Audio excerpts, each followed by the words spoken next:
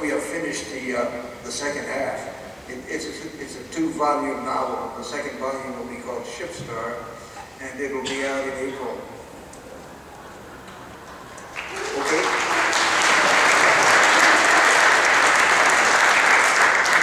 And this notion involves a phrase you've heard all your life, steady as a rock.